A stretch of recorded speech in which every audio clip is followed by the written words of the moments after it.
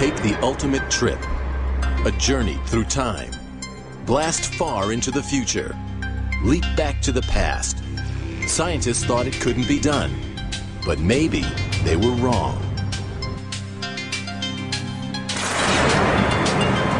Imagine the thrill of the ultimate adventure.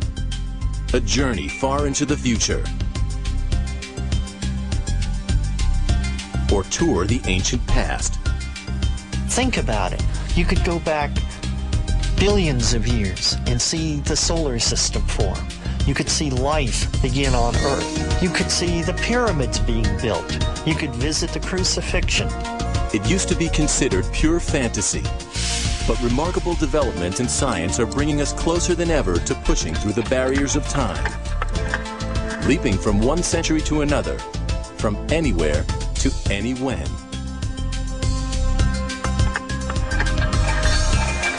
It's something most scientists argued could never be done.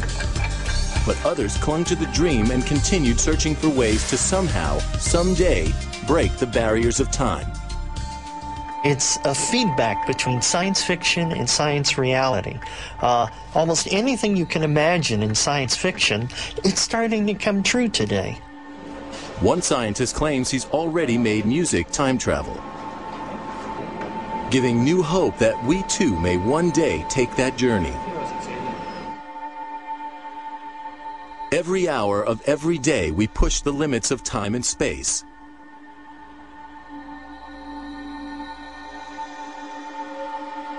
Racing the clock to break one record after another. Testing ourselves against the seconds, the milliseconds, the femtoseconds. Experience tells us that time and space are linked to speed. For example, flying rather than driving from Los Angeles to New York cuts traveling time from days to hours. The increase in speed allowed more space to be crossed in less time.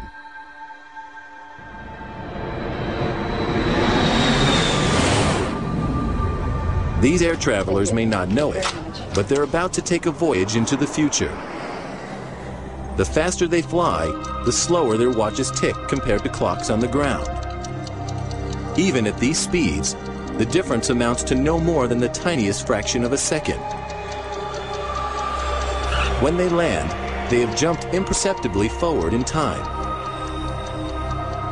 This phenomenon was predicted by Albert Einstein more than 80 years ago. His calculations show that time flows more slowly for someone moving at high speed than for someone standing still. It's this relative difference in the flow of time that causes all airline passengers to jump fractionally forward into the future.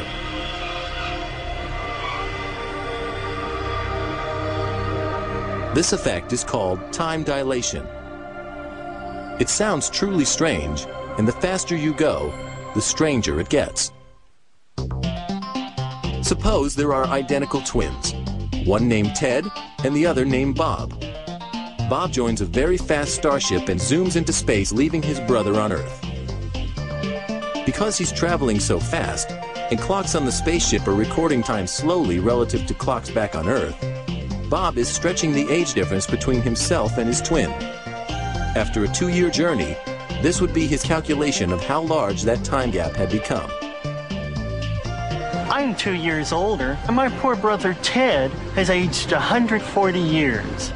It's as if you hopped in your almost at the speed of light spaceship when Benjamin Franklin was just a young boy. And now you're coming back after aging only 4 years, just barely in time for the turn of the millennium parties.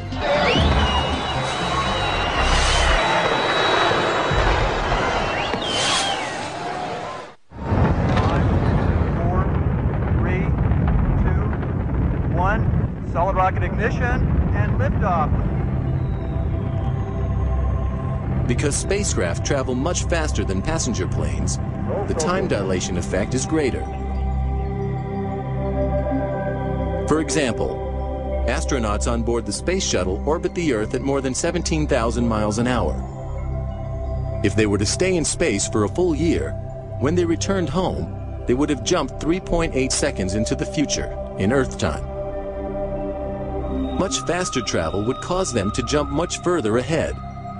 But if going forward in time is as simple as building faster spacecraft, why aren't we designing them now?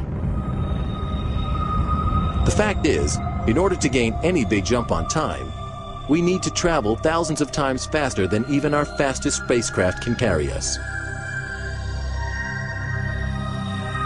If the shuttle could travel 4,000 times quicker, astronauts could leap more than 60,000 years forward in time.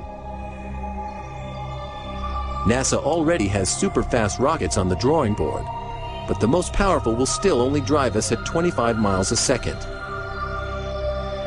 Nowhere near fast enough to make a big jump into the future. Despite the difficulties we may face in trying to achieve ultra-high speeds, physicist Dr. Jack Sarfati believes we must take up the challenge. So let's do it. Let's get ready. The monolith is here. It's all. Let's get ready for the big trip into the 21st century and out into space. Let's make Star Trek real.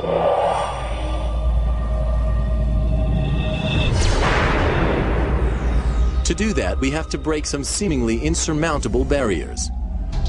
This airplane and this pilot are about to be the first ever to fly faster than the speed of sound in level flight. 50 years ago, American pilot Chuck Yeager became the first person to fly faster than the speed of sound.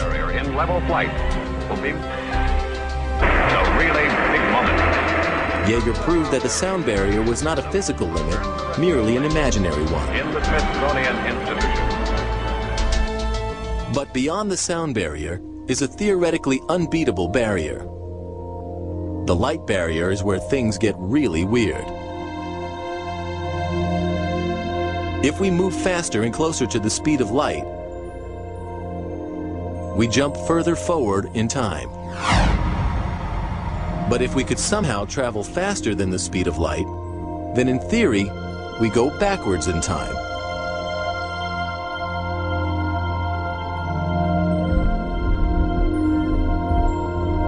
In other words, imagine traveling as fast as a speeding bullet. Superheroes, beware.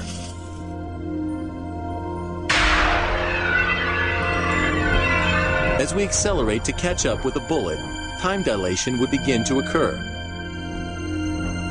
But when we reach the same speed as the bullet itself, it would seem to stop in midair, because time is flowing at the same rate for it and us. If we could eventually overtake the speed of light itself, then time would flow backwards.